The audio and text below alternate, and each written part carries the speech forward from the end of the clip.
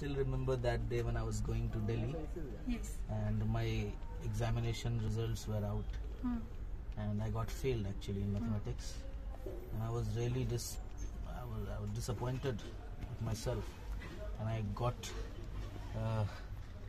to the gate of the train, okay, and I was willing to jump off.